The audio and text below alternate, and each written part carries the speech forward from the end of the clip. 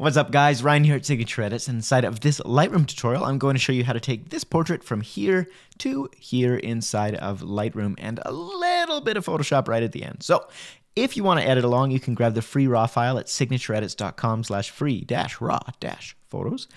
Otherwise, I'll see you on the other side of this intro and we'll get right into it.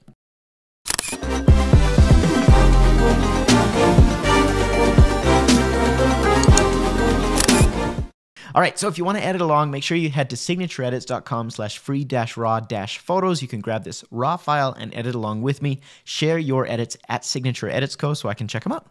So what's going on in this photo? Well, it was taken with a 28mm lens, shot up at Banff, well, in Banff National Park at Lake Louise up at the tea house. There's a hike you can do that overlooks the lake. It's pretty cool. However, there's a few things we're going to have to fix inside of this photo, namely the fact that since it's taken on a 28mm, we've got some distortion happening with this lens. You can see the windows just aren't quite straight. We're going to have to fix that. We've also got, obviously, very high dynamic range image, so we've got a very blown out window. I'm not super concerned about that because I'm going to try and add some light rays later on, but we're going to try and recover that a little bit and just raise the shadows up. So to get started, I am going to apply a preset to this image just to like get a little bit of a vibe going on and save a few steps, because most of this edit is not the actual preset itself. If you want to know what the preset is doing, for the most part, it's just warming up the image. It's doing a little bit in the luminance section of the reds and the yellows and the purples and the magentas. It's taking the saturation down in the yellows, the greens, the aquas, and it's making the yellows and the greens warmer. So we're basically just affecting the tones to make it a little bit more warm, a little bit more vintagey, okay? And then we're adding a little bit of a fade in the blacks and in the whites, okay? So that is more or less what's going on with this preset, but that's not the point of this image and the point of this edit. The point of this edit is to show you all of the little things that go into making it a great photo. So let's reapply that preset just to get our basic vibe going on, and we'll raise up the exposure, lower down the highlights, lower the shadows. I should also say, if you want to grab a free demo preset from this pack, this was taken from the Signature Edits Natural Collection, and you can grab a link in the description below. I'm going to cool down the white balance. I'm basically just adjusting to make my skin tones look sort of natural. So we're going to keep going, because obviously it's very warm in this log cabin. Now, of course, what happens when I do that? Well, the outside light is very, very blue by comparison, so I'm going to have to warm that up. So we're going to go down to our HSL, and this is why I say the preset isn't like the main thing, because I'm still going to have to tweak things. The preset's just a starting point to save a little bit of time. So here, I'm going to do a couple of things. First, I'm going to just play with the blues, see if maybe changing the hue will help me out a little bit. Not too much. Mainly, I'm going to take the saturation down because there's not really any blue I want to preserve in the image. Like nothing in here needs to be blue. So I can get rid of that. I'm going to add some warmth back into the window later on anyways, so that shouldn't be a big deal. Something like that. Cool. While we're at it, we can go ahead and just select these windows. I've hit K on my keyboard. That's going to allow me to just pull up an adjustment brush here. And I'm going to brush anywhere that has really blue light or is now desaturated. Basically just the highlights of the image. I'm going to add some warmth, like so, and maybe pull back the magenta a little bit. So here's before that and after. Come on, come on. There we go. So before, come on. Before and after. So you can see it's making a difference. I might want to hit O on my keyboard. That will show me the adjustment brush, and I can just make sure that I'm not brushing areas I don't need to. So I'll erase those by holding the Alt key on my keyboard. Make sure your flow is all the way up. So I can erase it off of there. Good. And if you ever want to brush in a straight line, here's a little trick for you. Click once, then hold Shift, and click wherever you want that line to go to. And Lightroom will actually make a perfectly straight line. So you can use this sometimes if you want to add, say, a bit of a light ray or something. You don't want to head into Photoshop. That's a little trick. Okay, so I think for the sake of what we're doing here, that's probably close enough. Great. Now, up here at the very top, it still looks a little bluish, so I'm going to add one more layer by hitting K on my keyboard again and just brushing right up there. And just warm that up. Maybe bring the contrast down a little bit. And as I'm doing this, I'm also thinking about, okay, what's my like end vision for this? And the vision is to have some light rays coming through. It's a beautiful morning, right? So I don't need to worry as much about getting this perfect because I'm going to cover it up with light rays later. So that's kind of the goal here. All right, next I'm going to maybe hit M on my keyboard. That's going to make a nice graduated filter, and I can drag that over from the side. I'm going to try and brighten up the shadows here. I'm going to do that by actually raising the whites and the highlights rather than just focusing on trying to raise the shadows up. Because while that will work, it'll look a little bit less natural than if I just try and brighten the parts of the image that are already meant to be bright.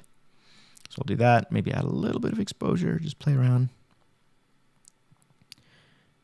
Okay, I'm going to dial it back so that it's just a little bit that's going on, because I don't like what effect it's having at the very top. See how it's kind of adding some weird blur. So instead, I'm going to hit K on my keyboard, and I'm just going to brush in the area I want to add some brightness to. Right in there. Highlights up. Whites up. Maybe a little bit of texture. Maybe even some dehaze, see what happens. And then dial everything back. So we'll take that amount slider back to say there. So here's before that, and here's after that. Just brighten myself up, brighten the background just a little. And then this cool little painting, I want to bring that out. So I'm going to brush on top of it by hitting K on my keyboard again. A lot of K going on. Raise the exposure up, maybe a little dehaze. Add some saturation. Highlights, whites. I'm just doing really quick edits, and then I'm going to dial it back. So it's okay that it's not perfect the first time. It's also looking kind of cold, so I will warm it up a little bit. Okay. Now I might actually take the clarity down on it, maybe even the texture, because it is in the background. I don't want it feeling overly sharp, and the dehaze is going to kind of add a little bit of that, so find a balance. Cool, and just out of curiosity, I'm going to take that brush, put it on myself, and that doesn't work, but it is giving me an idea here. If I trace myself, just this line right here where the chair is, I don't want it to be completely black and clipped. So I'm going to take the contrast all the way down, try and take the whites up, see what happens. Maybe the highlights. There we go. Because I still want to see the silhouette of like, okay, where do I end and the wall begins? And then I'm going to erase it just a little bit in here because that effect's too strong.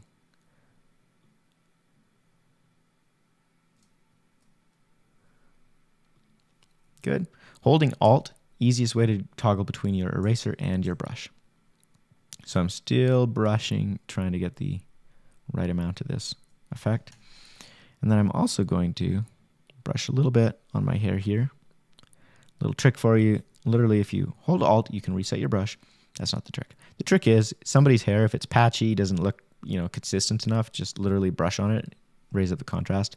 For guys especially, that'll like fill in hair and stuff like that. Now, I could also try that on my beard, but that might take it too far. I don't know. Yeah, I think we'll fill in that patch. Now I have the most wicked beard of all, and I'll erase just a little bit so it's slightly more transparent. Okay, so we've gone from here to here, which is not too shabby. The next thing I'm going to work on is just fixing the overall perspective of the photo because it was taken at an angle with a wide angle lens. Things are kind of skewed, so we're going to try and straighten out those lines.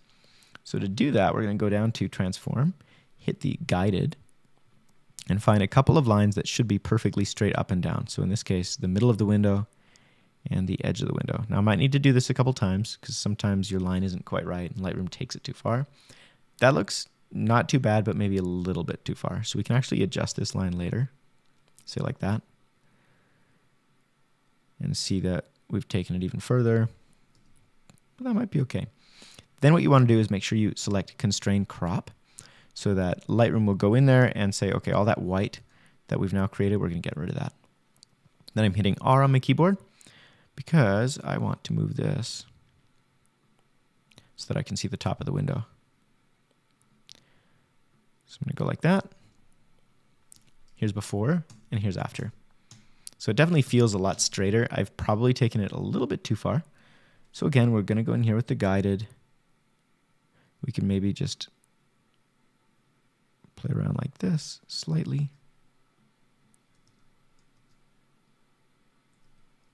But now I've lost the top of that window, so I don't know. That might not be worth it. I might dial it back a little because I just want to make sure I can see the top. Okay, so here's before and here's after. Pretty massive difference there. All right, so I'm feeling pretty good about the image as it is inside of Lightroom. There are different things, of course, a person could do. I could maybe brighten up my arm just a little bit. It's looking kind of warm and a little bit too saturated and too contrasty. So I'll go ahead and brush on my arm, hit O to see my brush. I can take my temperature down just a little. And I can maybe do the same on my face, but with a separate brush. So same idea.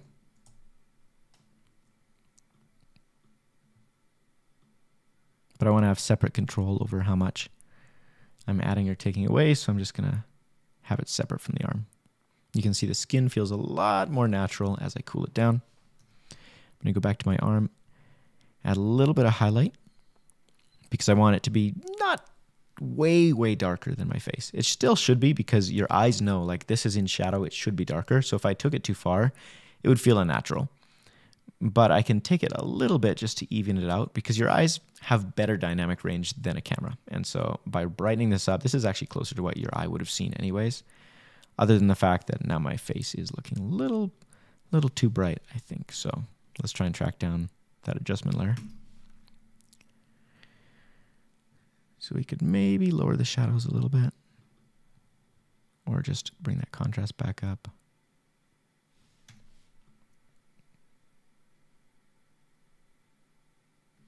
Okay, zoom out. Honestly, it can be really helpful to look at your image like phone size, because sometimes you see things from a greater perspective that you wouldn't have seen otherwise. So for instance, there's some weird blur going on at the edge of this window. I might want to do something about that. Overall though, that's not too bad. Things look pretty good. This table also is looking a little bit too blue. So I am going to brush particularly on these shadow areas. Like that, hit O so I can see my mask.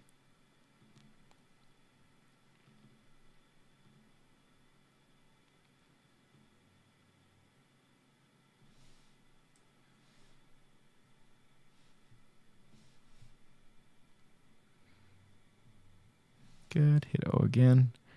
Yeah. You just got to make sure you get a nice clean mask so it shows up okay. Erase it off my hand so it's not affecting that. Okay, how's that looking?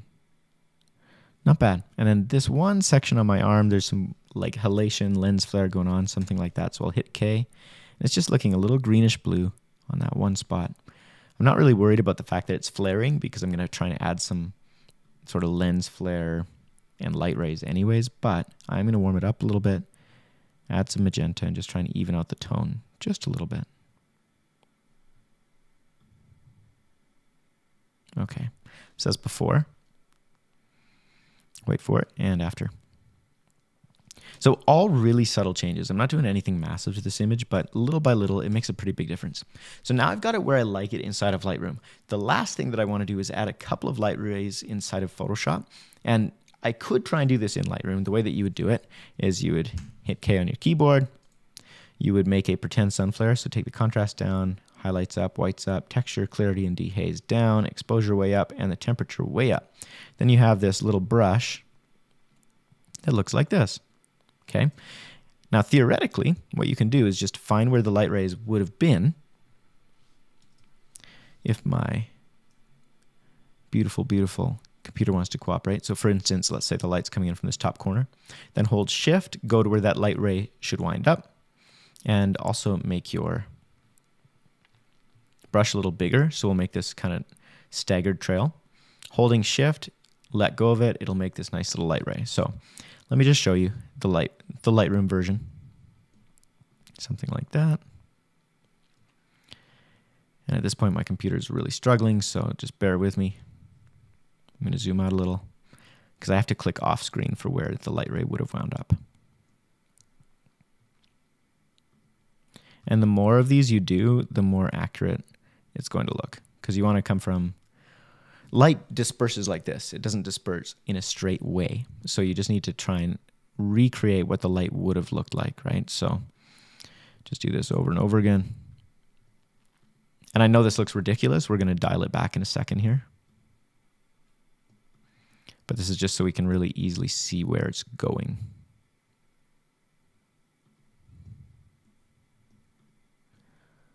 Okay, something like that. And then we can take this amount slider, slide it way back.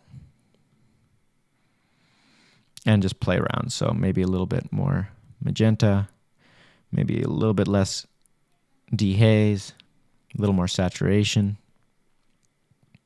Maybe take it towards red and take the amount slider up just a little bit. So that's the Lightroom version of adding some light rays. So here's before and here's after. It's not really distinct, but it is adding a little something, something. So you can do that if you don't have access to Photoshop or you just can't be bothered. It's definitely a way of getting a cool effect. I am going to delete all of these masks. And to do that, the easiest way is going to be to go down here to my history. And we're just going to go all the way down here, probably to add brush. Okay, delete brush. Perfect. All right, so we're going to head into Photoshop. I'm going to darken this image down just a little bit. And the first thing we have to do is make a Photoshop brush. So I'm going to hit Photoshop, new file. I'm going to make it 5,000 by 5,000. Is that a perfect number? I don't know. It's just a number that I selected. Doesn't really matter. You can make it whatever size you want. Go somewhere around there. Then we're going to select this Marquee tool and make a nice little circle about a third of the entire kind of distance of the square you've got. Hit this little icon at the bottom right to create a new layer. And now we've got our selection here. We're going to go up to Select, Modify, Feather, and do something in between 100 and 200. That's just going to take it from being a perfectly hard line to just feathering it out so that that selection is just slowly, the opacity is being expanded so that it's not as harsh. Then we're going to hit OK. And from here, this is the kind of fun, interesting part. You're going to go up into Filter, Render, Clouds. And you can get this beautiful, beautiful, realistic looking cloud. But we're not done. There's more. From here, you can go up to Filter, Blur, go for Radial Blur, set it to 100, set the blur method to zoom, and then you're just going to move it around to wherever your light is going to be angled. So in our image, if we hop back over, you can see that the light rays are kind of coming towards us and off to the left. So we're going to do the same thing in Photoshop with this blur and set it towards us and off to the left just a little bit, sort of like that. Hit OK. Voila, a beautiful, beautiful light ray. Now, what else we could do is just sharpen it a little bit. So we can go down to Sharpen, Unsharp Mask, take our radius way up, just play around with the amount. And you can use Preview to see it's sharpening it just a little bit. That should be fine. I don't know. I'm no expert here. You can play around. If you find you don't like the results, just go in and make a different brush next time. So something around there we're going to stick with. Okay. From here, it's really as simple as just going up into Edit and Define Brush Preset. So we're going to save this as our bottom left center light rays. Okay. Now you can open up your image inside of Photoshop. So we'll delete that. Go over to Photoshop, over to Lightroom. Head to Photo, Edit in Photoshop. Lightroom's going to think for a second. It's going to send that photo into Photoshop. And what's kind of nice is we can go back and forth if we ever need to and make some changes. So now, to get to this brush that you've just created, you are going to want to select this little folder here. Go to Brushes. And in theory, it should be just down here on the bottom. You probably won't have these folders. It'll just say whatever the name of your brush was. So you select that. And now you can see there's the one brush that I've made. Here's another one that I made prior to this tutorial. So you can see they're slightly different. See which one you like better, or you can stack them, right? So I could use that one and then use this one and get a nice staggered effect rather than just having the exact same brush over and over. So you can go in, make a couple of these, and then play around. It's really as simple as just going in, seeing what works. So we're going to try and think about, first we're going to think about, did I accidentally brush on this? Yes, I did. We're going to make a new layer right away by hitting this little plus icon, and then we're going to think about where the light would actually be.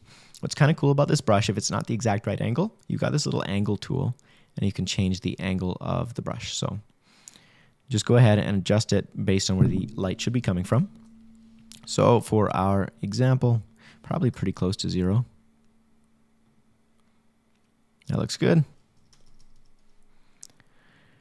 And then remember, light is kind of doing this as it expands. So we are going to want to adjust the angle as we go over to the left here. We'll just increase the angle of the light. So let's try something like that. It's probably too far.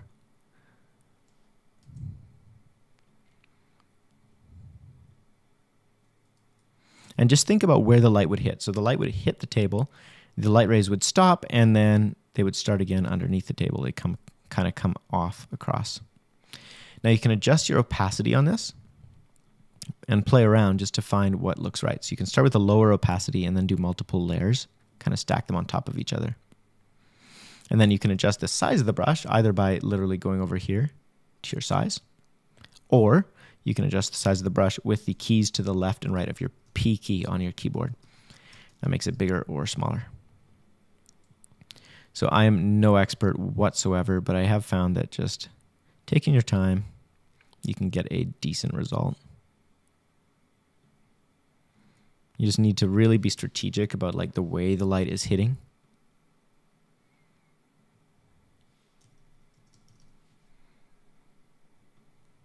And trying to line it up. So I'm going to make a new layer because I got kind of lost there. We're going to reset our angle. And then just paint on down. See how that looks. I'm not digging it at all. I might actually try the other brush. That feels a lot more natural to me. It's definitely not as harsh. I don't know. Hard to say. The angle is still off though. I want to make sure that I'm angling out a little bit more. Something like that is better. And then as I go in towards the center, I'll ease up. Not quite enough.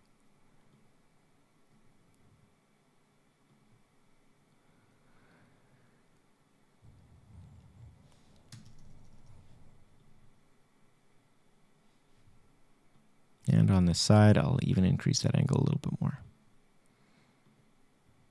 Okay, so that obviously does not look good or realistic at this point, but we're just worrying about getting the light sort of in the right place. Then we can take our opacity and dial it back. We can also play with the lighting mode. So we could go with maybe hard light. If you want to double click the layer, we can then add a little bit of color to it. So we can select a color that we like the looks of. Say like a kind of orangish green, because that's what color the light would have been in reality. Not obviously this strong, but what's happening is the sun, it's rising, it's hitting all the trees, and those trees are reflecting light into the window. So the window light is not going to be perfectly white. So we can add a little bit of a tint to it as well. Somewhere around there. And then we can go in with our eraser by hitting the E key on our keyboard. Make that eraser bigger. Turn our opacity down. And just go in here and erase the spots that it looks a little too strong, a little unrealistic. So like underneath this chair probably is not going to be a realistic place for light to be showing up like that. So we'll take our opacity up. Take your flow way down if you want to be able to just slowly paint it in. And then I'm going to turn my opacity on this layer up so I can really get accurate with what I'm doing. So I'm going to erase off the table. Off my arm a little bit, my leg.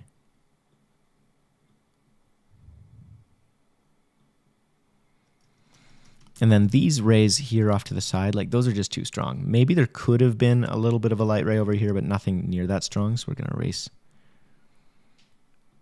that. All right. From there, maybe probably in the size of this window, that's looking a little unrealistic. A little bit too strong here. Good. So this is just pass one. So we're adding a little bit of light ray, but we're not trying to do it all with one layer. It's just like when you're editing in Lightroom, you don't want to try and do it all with one effect. We're going to do the same thing with these light rays. So here's before and here's after. It's definitely significant. It's definitely making a difference, but we're not done. So our second pass, we're going to make another layer here. And of course, you could do something similar. You could literally grab another brush, do the same thing.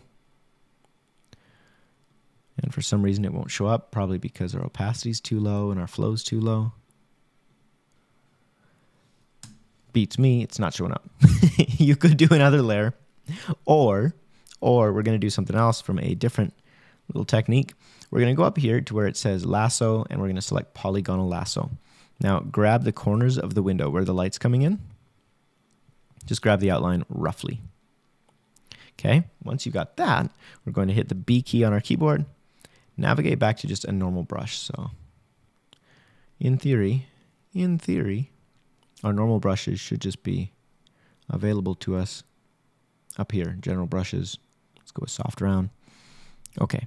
Now I'm just going to brush in some nice light, just like that. Once you've brushed that in, and of course you can adjust that just by selecting whatever color you want. I've made it white for now. We're going to get rid of the selection we've made by hitting M on our keyboard again and just clicking outside of that selection. Okay.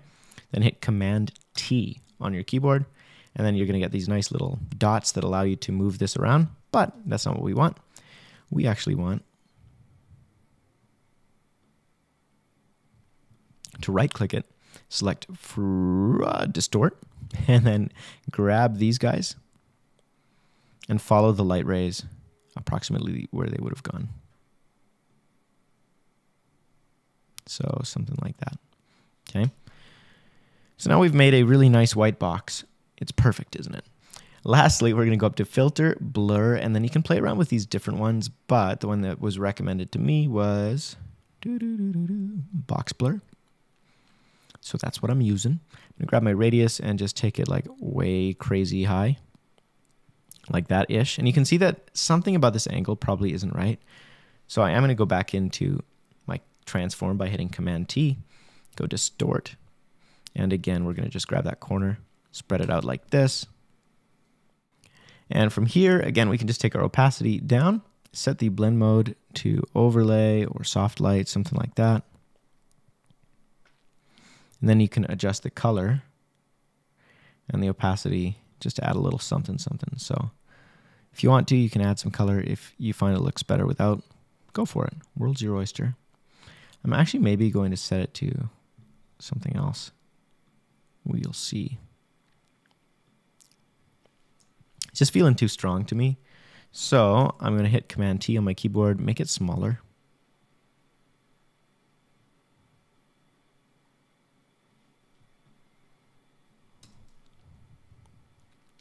And then we're going to do the same exact thing. Command T, I'm just finding the right spot, just moving it around. Hit Enter when you're done with that to get rid of that. Okay, so here's without it, here's with it. Obviously, it's getting rid of a ton of contrast, and I don't really love that. And it's adding a little bit too much magenta. So I'll make that closer towards green.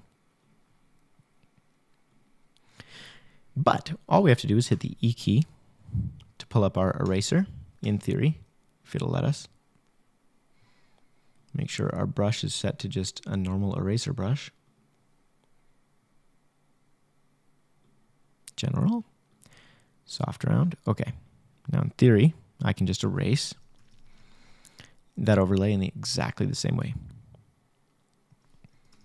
So I'm going to turn my opacity down a little bit, my flow down a little bit, then I'm just going to go nuts. It's not really a one-click Photoshop preset sort of a situation here.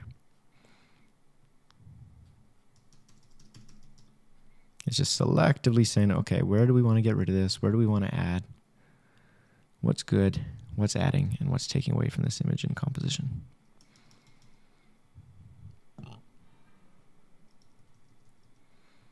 Okay, then when you are done, dial the opacity back a little bit. So here's before, and here's after. Whether or not you like this extra brush, that's up to you. I might get a little bit more out of here with my eraser. But it's just helping blend things a little bit more.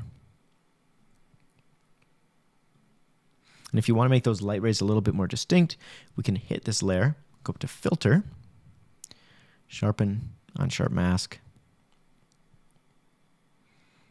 and just set our radius somewhere we like.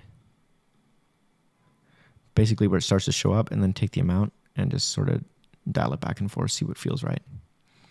It's probably there. Here's before, here's after. Pretty darn subtle. I'm not noticing much of a change, so I might even leave it.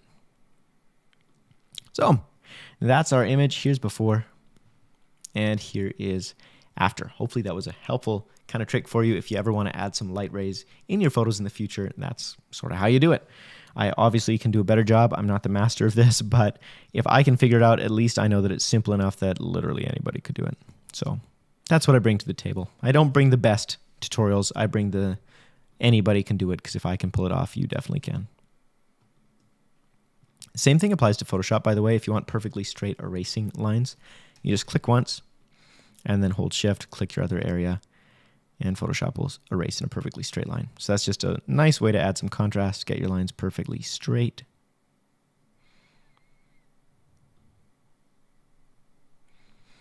And you can keep tweaking to your heart's content. I am going to erase off this chair a little bit more. And you could play around with erasing off of the shadows just to make the shadows slightly stronger.